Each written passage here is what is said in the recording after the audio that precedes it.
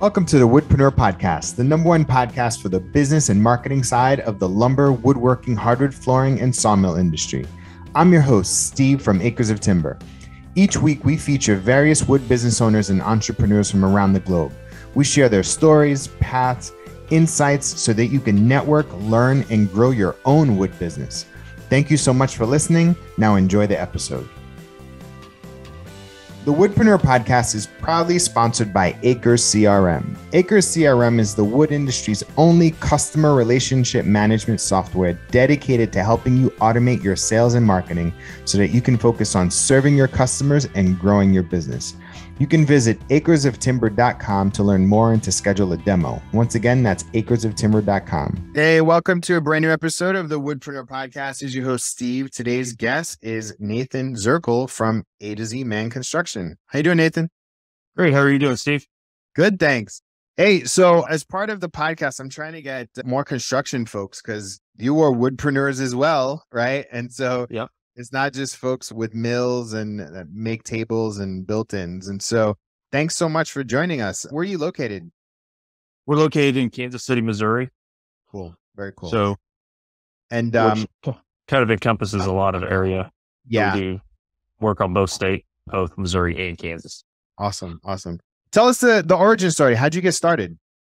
Actually, I used to be a fireman and I got started. I built my house, or I remodeled our house that we live in currently.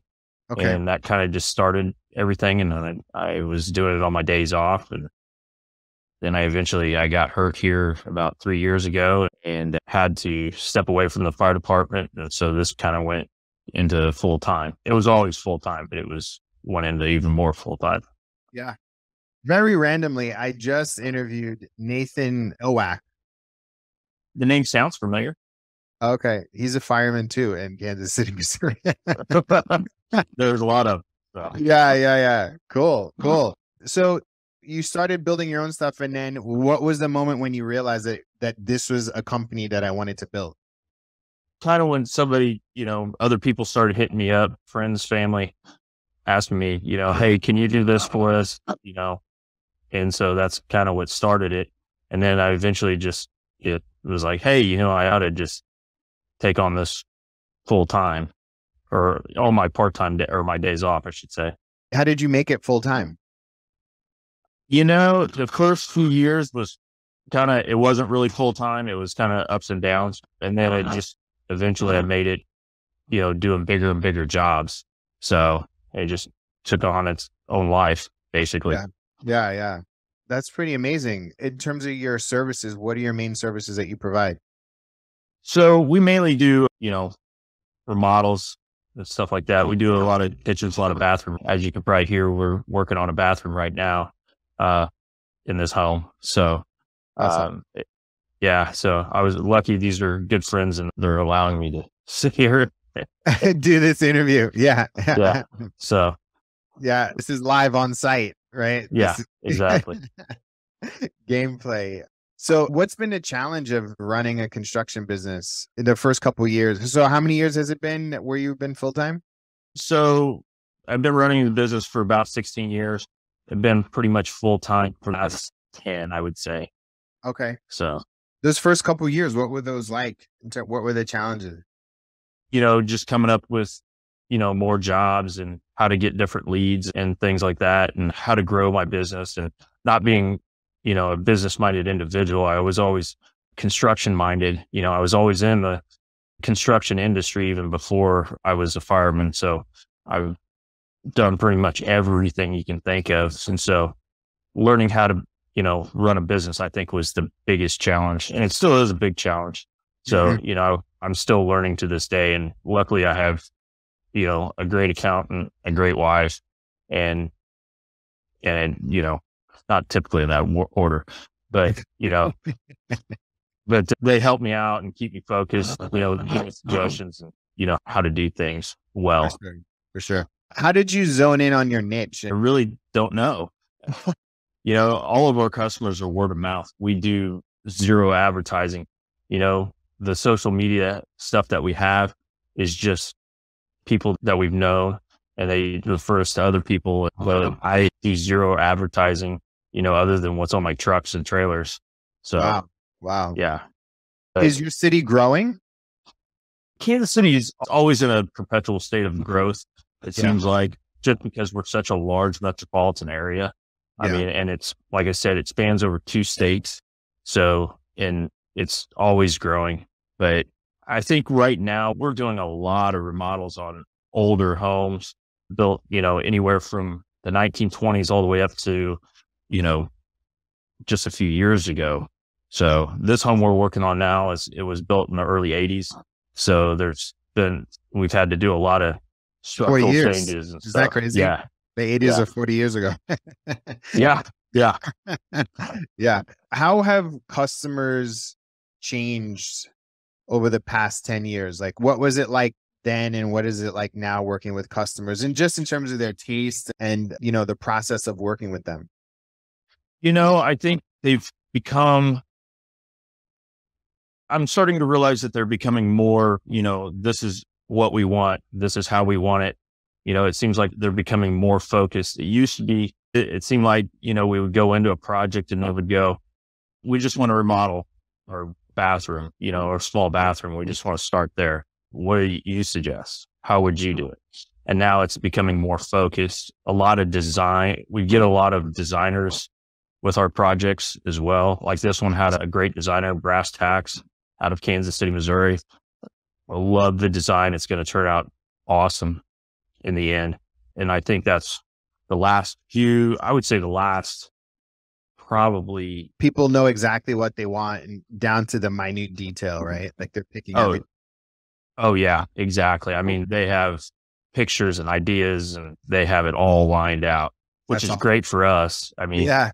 We love that. How are you managing your projects and your lead flow? Like, because I'm assuming, the other parts of the woodpreneur community, it's not as complex, right? Like you're either building one thing, one table, one kitchen, but there's so many different pieces of what you got going on. Like, how are you managing information flow?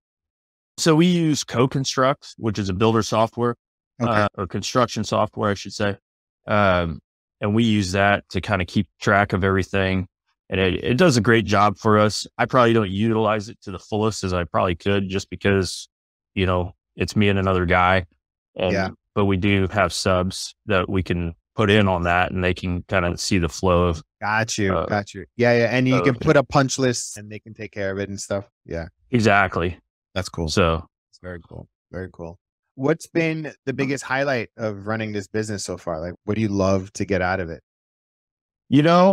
Honestly, I never would have thought that I would have made, lifelong friends out of it, but I've made several lifelong friends that, we'll do a big project for them. And just because we're there for 6 months, maybe 3 to 6 months, depending on the size of the project, you end up becoming friends with a lot of people and, having dinner with them and, family and kids, and it becomes one of those things. And so that's probably the biggest. I never would have thought that would have happened. Yeah. Yeah. That's really fascinating. How many projects could you handle at once? Typically we'll have one big project like we're doing right now. It's a larger project. We'll be here probably right at 2 months, but when we're waiting for subs and stuff like that to get their stuff done, we'll go and do a small project that may take 1 or 2 days. We'll do, like last week, we did a 3-day shower install where we took out the old tub and put in a new shower, walk-in shower that was ADA compliant. So cool. Yeah. We did construction on our home and it was a pretty big remodel and it took a year, right? It took a long time. I was like, how many projects you got going on at once? He was like, I don't know. I got like 6 or 7, right? That's why I'm fascinated with construction folks, because it's like your brain and your capacity to handle information, clients, materials, teams, it's like probably operates at a high capacity. Do you sleep well? No, I don't sleep at all, hardly. I wake up in the middle of the night thinking about stuff. Oh, I forgot to email this person, or I forgot to do that, or, and then I'll jot it down and go back to sleep. And, Yeah. No, I get that. Where do you see yourself in the next couple of years? I think we're going to be at the same pace that we are. but I really like to see us, grow and maybe take on those, multiple jobs. That would be a good growth for me. We've tried that in the past and I kind of fell on my face because I didn't have my systems in place. Yeah. I didn't have maybe the right people at the time to manage those systems or those projects. So it kind of fell down and I had to take a step back and kind of restart things. For sure. So For sure. How do you spend most of your time? Are you still actively building as well? it's usually pretty much it's 7 days a week for me. Yeah. I mean, they just seems I can't sit still. I don't sit still well.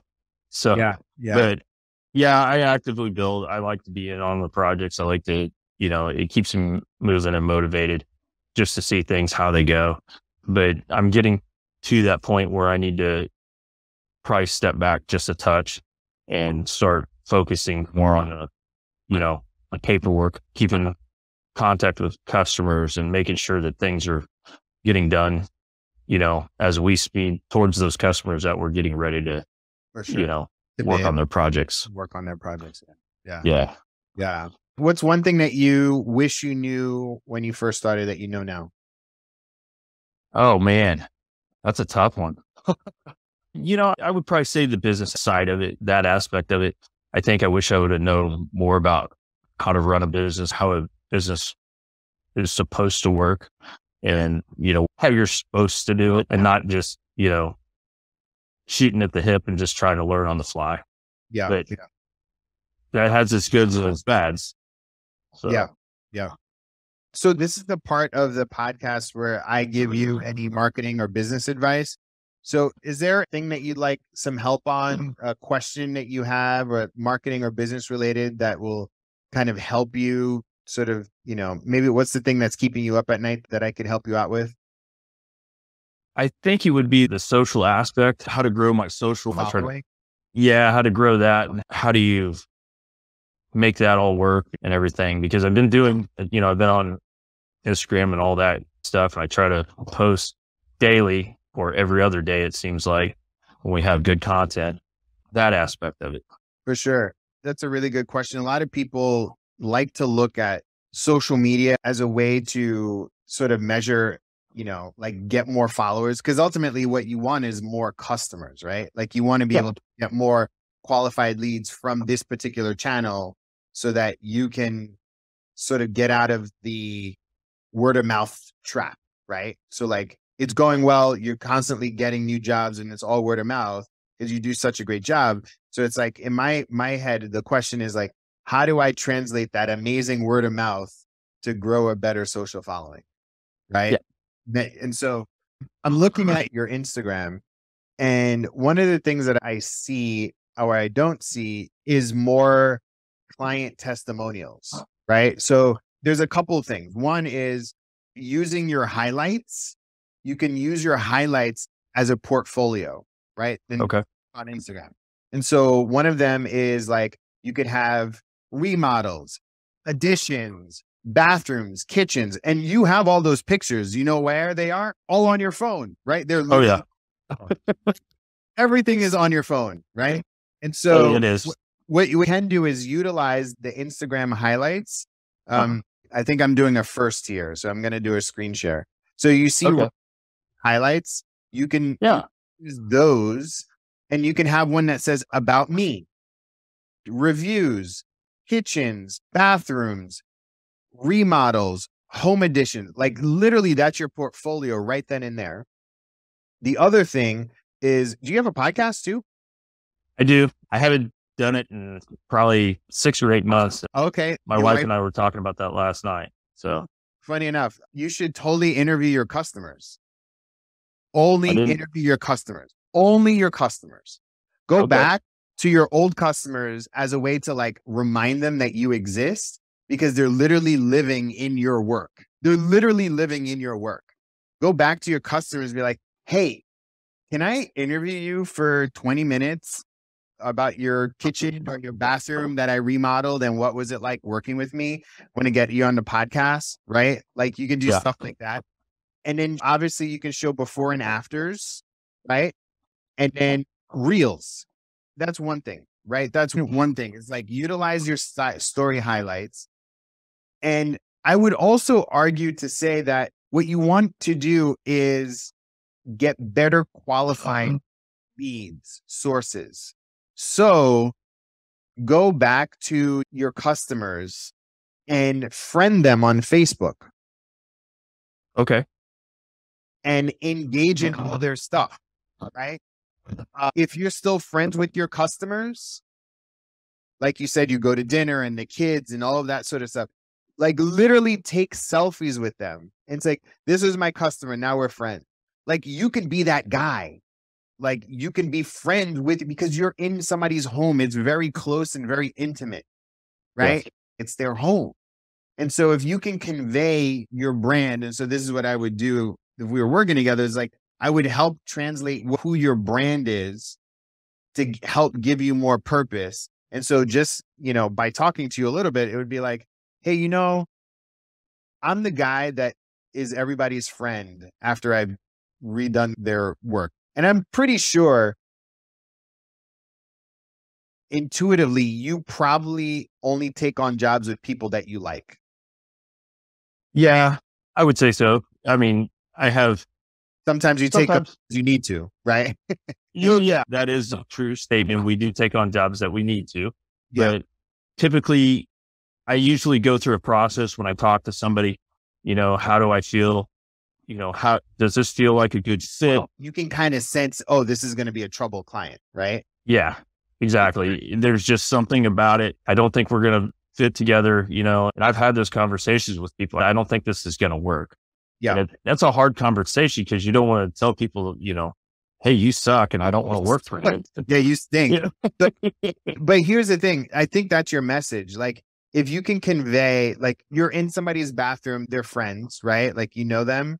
Like, I mean, because that will go so much more further than any kind of growth thing or hack or an advertisement, right? The mere fact that, Nathan Zirkel from A to Z-Man Construction is literally the nicest, friendliest contractor that gets back to you. He doesn't sleep at night because he's thinking about your project, right? Like, people want that in a world where contractors get a bad rap. They don't return calls. They're late. They do all of this sort of stuff. And I bet you probably, given the fact that you are a firefighter, that you have this service mindset in your head. Like, you want to be the best. You want to do the best for people and do right by them, right? Oh, yeah. Oh, for sure. Yeah. I mean, nothing's half-assed. It's all done, how it's supposed to be. For sure. And if they don't like it, and I'm putting my name on it. If they don't like it, then they're going to tell everybody else they don't like this. Exactly. Because nobody remembers the good stuff. They always remember the bad stuff. Absolutely. So anyway, was that helpful? Oh, yeah. That was very helpful. I mean, you got the wheels turning in my head as we were talking. And now I've got like 1,000 ideas that I want to throw to my wife. So, for sure. Yeah. And that would be the thing, is like, leverage your platform. Don't care about followers at all. Care about authentic content, like good, heartwarming content.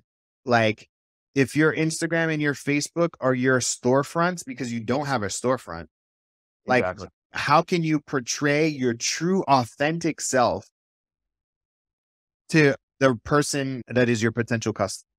Is that cool? Yeah. Oh, yeah. That's perfect. That's great advice. Awesome. All right. So any last bit of parting advice for the Woodpreneur community, especially the contractors out there? One thing I would say was, we all have good days. We all have bad days. It's all up and down. It's a roller coaster of life being a contractor. One thing I read this morning from a guy, it was wake up every morning and say, this is going to be a great day. And then go to bed every night and say that was the best day. And I thought, well, that's some good advice. I mean, that would get you off on the right foot. So yeah, you prime your day to the day that you want to happen, right? Instead of the day that's presented in front of you. Exactly. Yeah, that's awesome, man. Hey, so what's your website? What's your Instagram? It's just A to Z-Man Construction is it. Cool. So, and it's the same thing on Facebook, and It's a2zmanconstruction.com is our website. So awesome. Well, cool. Nathan, thank you so much for taking the time out of your literal build to do this and to share your story. I really, really appreciate your story and your journey so far. Thanks for sharing it. No problem. Thanks for having me on. All right. Take care. Bye. Thanks so much for listening to the Woodpreneur Podcast, the #1 podcast for the business and marketing side of the lumber, woodworking, hardwood, flooring, and sawmill industry. If you like what you heard, please give us a 5-star rating and review. You can also tap into our community by visiting woodpreneurlife.com. Once again, that's woodpreneurlife.com. Thank you, and I'll see you in the next episode.